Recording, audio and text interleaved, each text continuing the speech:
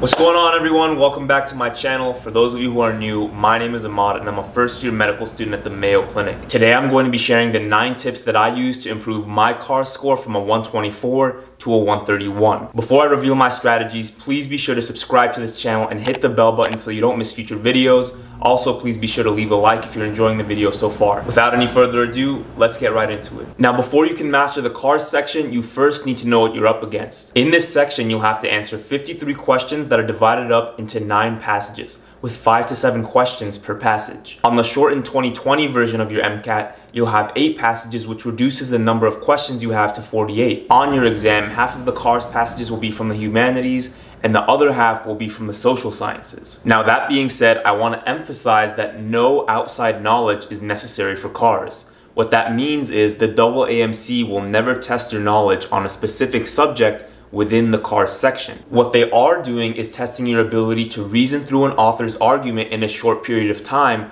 regardless of what the topic of the passage is. Now, with all that said, let's talk strategy. My first tip for improving your CARS score is to read the passage first and ignore the questions entirely until you're finished reading the passage. While looking at the questions before reading the passage is a good idea on other sections, it's a bad idea for CARS. The reason for this is that CARS is not about searching for facts within a passage. In fact, only 30% of the questions on CARS ask you about basic components of the text. In other words, you can only answer about 30% of the questions about the passage without a deep understanding of the passage. That means that over 70% of the questions will ask you about things like the author's tone and point of view, which are revealed over the course of the passage and not found in any one sentence. Therefore, no matter what the questions ask, you're going to need to end up reading the whole passage anyway, so save yourself the time, read the passage first, and get to the questions later. Tip number 2 is to never skim through CARS passages. Even when people follow tip number 1, they make the mistake of reading the passage too quickly and/or skimming because they want to get to the questions faster. Skimming will never give you enough information to answer all of the questions accurately. If you skim 9 times out of 10, you're going to end up needing to reread the entire passage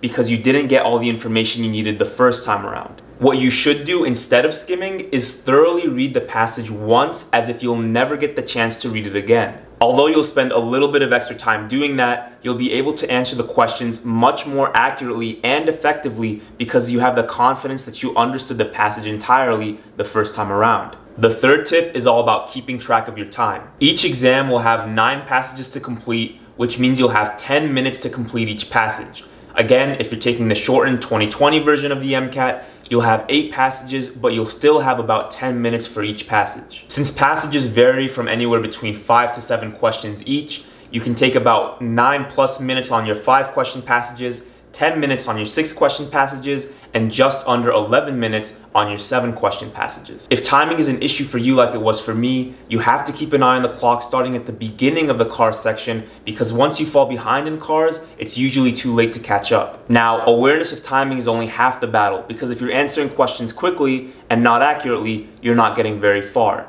Which takes me to the next tip. Tip number 4 is about improving your speed with purposeful practice. What I mean by purposeful practice is that it's not enough to just practice CARS passages without a strategy. You need to be practicing to improve your speed without sacrificing accuracy. And the only way to do that is by first focusing on improving your accuracy while ignoring speed, and then maintaining that accuracy while you increase your speed. Allow me to use myself as an example. When I started with CARS, I had issues with both speed and accuracy. I never finished a CARS section completely within the allotted time, and I did poorly even on the questions that I did finish. My first reaction to that was to add a strict time limit so I'd be able to finish on time and improve my score. However, the only thing that did for me was decrease my accuracy more while also developing bad habits like skimming. What worked for me, what I recommended to my students, and what I recommend for you is that you take a week to practice CARS passages while completely ignoring the time. In this week, take as much time as you need to do 2 passages per day. If you need 30 minutes a passage, you can take that time, as long as you focus on getting your accuracy as high as possible. The next week, do 3 CARS passages a day, but give yourself a maximum of 15 minutes for each passage. This is more than enough time since you usually only have 10 minutes, but still challenge yourself to get as many questions right as possible. The goal here is to maintain your accuracy despite the new time limit. The week after that, you should do 4 CARS passages a day and give yourself 12.5 minutes for each one. I'm sure you see the pattern here. You need to continually increase your practice, which improves your stamina, decrease your time, which improves your speed, and focus on maintaining your accuracy, which means that when you're finishing the passages, you're still getting questions right. This strategy is so great because it builds your stamina, which is hugely important for the CARS section, especially when you have so many passages that you probably find uninteresting or dull. This is related to my next tip, which is about avoiding boredom and distractions. One of the biggest time killers on CARS is zoning out while reading a passage. I'm not talking about major zone outs where you're daydreaming for 15 minutes only to realize that the section is over. This doesn't really happen. I'm talking about the silent killer, which is when your eyes glaze over a paragraph or two only to realize that you haven't read anything. Not only is this discouraging, it disrupts your flow and wastes precious time. To avoid this, you have to understand what causes you to lose focus most often, and that's distraction and boredom. In the context of the MCAT, distraction most often comes when you're still thinking about the last passage that you read, especially when you had a question where you were torn between 2 answers. To avoid this, take a 5-second break between every passage that you read to reset your mind. I know that this trick sounds silly, but you'd be surprised at how much of a difference that it makes. Now, when it comes to boredom, a slightly different strategy applies because taking a 5-second break in the middle of your passage might disrupt your rhythm. My favorite way to get over boredom is to read the passage in a very enthusiastic voice in my own head, as if it's my favorite subject and that I'm really interested in what's going on. I know that this trick also sounds a little gimmicky, but it made a huge difference for me. All of my students love it, and I seriously recommend you try it out. The next tip is to be aware of the common tricks that the AAMC uses during the CARS section. One such trick is to use super confusing sentences or vocabulary words that they already know 95% of the test takers won't understand. The common reaction to seeing those types of sentences or words